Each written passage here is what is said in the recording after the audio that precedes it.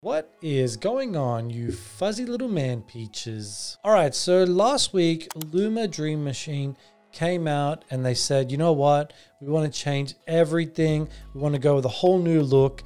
And we also are going to release this new iOS app. I wanted to give myself a bit of time to really understand the changes and explore, what are some of the cool things about it.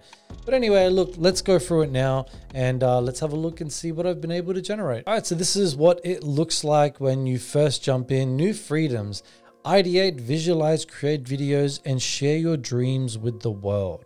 All right, so this is actually what the new interface looks like. And you can see here these little rectangles. They're essentially called boards. These are my individual sessions of my content generation. When I go over here on the left and hover over it, it actually gives me the option to look at all of my previous generations. I can also filter image and video as well. So when you click into it, you'll see some options here as well. And I guess this is for brainstorming or inspiration. There's 3 things here that I can select from. If I go down here, you can see this is the section to enter the prompt. This is the section to enter the actual image. And then on the right here as well, here's when I can actually select image or video, and then it's giving me all the different aspect ratios. Anyway, I got ChatGPT to give me a bunch of prompts. Let's enter them and see what they look like. So let's press enter, and this is sort of the loading screen. You can see that the actual image itself is being generated here, and I'll just let this play out. Let's just have a look and see how long this actually takes. Okay, now they're actually popping up, and there we go. We've got 4 images of the prompt that I entered. It was a bit of a weird prompt. It was a bustling marketplace set on a floating platform in space. So not bad. I mean, it was very creative. So, all right, what I've gone and done now is generated 12 more images that we can have a look on. And the cool thing is you can literally just scroll down, but let's have a look at some of them. So what do we have here? We have a phoenix. We can zoom in. Yeah, you know what? I really like this one. Yeah, very cool as well. Let's have a look. What else do we have? This is what I'd say, like, let's guess the year. I reckon this might be 2032. We might start seeing this happen. Yeah, this is kind of cool as well. Wow. It's sort of like a broken glass and you can see different worlds within them. Not bad. This one's kind of cool. What's the prompt? Explore rooms with kaleidoscope reflections. Ooh, I like this. And then, you know what? I wish this was a game. It would be such a trippy game. Now let me show you guys some of the features and what you can do. So the first thing is over here where it says show more. You just click that and literally it will just generate more of them. Okay, so what I'm going to do, I'm actually just going to do that for all of these so we can compare and have a look and see what other things it generates and see what it looks like. Hey, look, you'll see just same prompt, but it will just give you more generations of the same thing, which is kind of cool because I really like how fast it was. Yeah, if you just scroll down, look at this. I like that. I really do like how it's very nice to use. And yeah, like it's literally just a click of a button. Like it's rather than copying the prompt and reusing it. Like, all right, what else do we have? When we hover over it, we've got modify. Let's click into that. Let's write, make the phoenix blue. And if I can spell Phoenix correctly, and let's press enter. All right, so it's actually made the Phoenix blue. So it's actually followed my instructions very well, and I really like that. What else do we have? We have this option here, which is make video. So let's just click into that. And then obviously you have the first and the final frame there. When you click here, it actually gives you keyframe, modify, and reference. And I'll get to reference in just a second. For now, let's click one frame and click video, and let's see what the videos come out as. All right, so when I generated the video, actually 2 videos were generated. So let's click into them. We've got this one, and can I go left and right on the keyboard? Yes, I can. Not bad. It appears that they're using the same video generator model as before. And another cool thing as well is if I want to, I can just keep clicking right to the rest of the generations. Here's another one. Yep, here's another one as well. Yep, this is another video that I generated. We've got another one. And let's see how this one does. Yeah, not bad. Let's have a look at this one. Yeah, I think we're all thinking the exact same thing, especially if you've used other video generation models. Let's just go through all of them. This is nice. I like this one. Look at the fluid of the water. I like that. It could still be better, but I like this one. What else do we have? So when we go over here, we have reference. Let's click into that. All right, so say with words or use character or style. So I'm assuming because we've got reference selected, it will reference that elephant and it will generate another image. Let's see what we can do.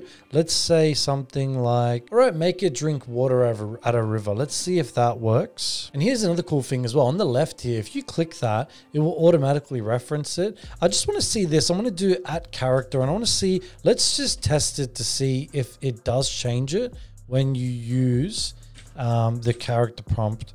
So make it drink water at a river and let's press enter. Okay, so let's go into the one where I didn't use character. Okay, you know what? That worked. You know what? Like that literally worked. It's the same elephant. Obviously it's not exactly the same, but it's the same style, same idea. I didn't use character and literally it's generated the same character of the elephant at a river drinking water. Now this is the one where I actually did character and ooh, some of these are very nice. Very, very nice. And ooh, this one's really cool. Which one looks like the character more? You know what? You could argue that they both look just as good. Another cool thing is over here on the left, when you click, see these little tabs, when you click into them, you can change these, right? So instead of a surreal scene, I can go a dreamlike landscape and it automatically starts generating. I can change this to infinite chasm, vibrant lights to radiant beams. And this is the thing that I really love. I love that they have automated everything. They already know what the model can do. They're just automating everything for me. And look at this. See this? They're just changing small bits. And this is a really cool feature. All right, now let's have a look at the actual app. So it's kind of cool actually, to be honest. So, I mean, look, you can see there, I've got all of my storyboards, but what I wanted to show you guys is the new consistent character feature as well. So let's not generate a character, a random character. Let's maybe take a photo of ourselves and see what the generations look like. So if we go here, we go to photos and we want to go here. Let's try to get my head directly. There we go. This is kind of awkward. And there you go. Eat your heart out, ladies. All right. So I just select the model. It's already using reference. So let's just say, make him into an attractive Prince Charming. Like, let's just see. All right. I don't know. What do you want me to write? Oh my God. Do you know who